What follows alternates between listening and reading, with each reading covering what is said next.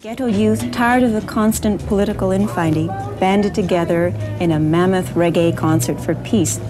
It ended with Prime Minister Michael Manley and opposition leader Edward Seaga on stage, shaking hands in an appeal for peace.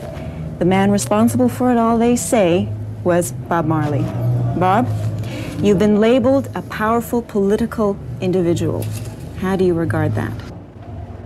Well, I mean, yeah, we try to really bring peace, knowing that we really can't solve a problem with a war, you know. It doesn't really solve a problem. We don't feel like really killing someone.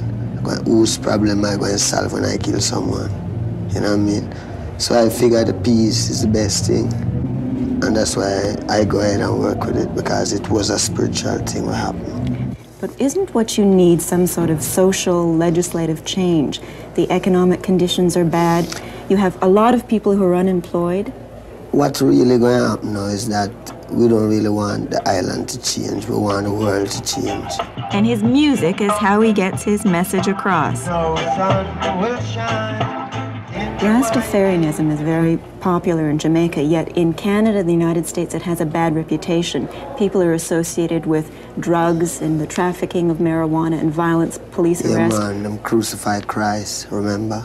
Christ was a Christian and them crucified Christ, is not what it is. No, but let's go back to the facts. People have been arrested, and the Rastafarians in Toronto, for example, have a very bad reputation. I mean, you know, I wouldn't say that the Rastafarians have a bad reputation. I would say people give the Rastafarians bad reputation because the Rastafarians, all of these things happening before the Rastafarians even start coming to Canada anywhere around here.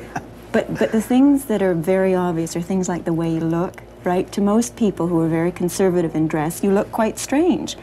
Plus the fact that you advocate smoking marijuana. Yeah, you think this. I'll show you this now. Could they tell God that it's not legal?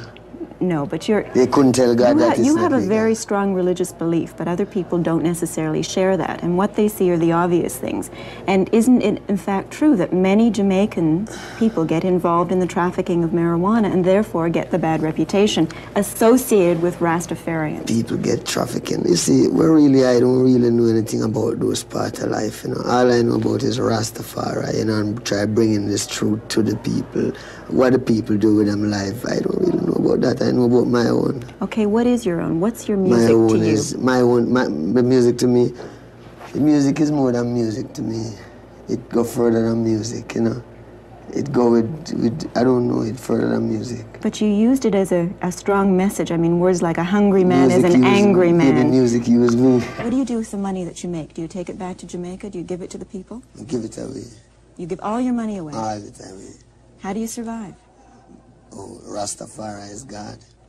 How do you feel the people of Jamaica see you as a musician? See me, the people of Jamaica have to see me.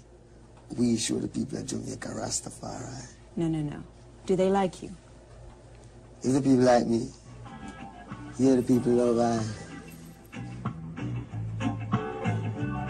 The people love I. The people make I.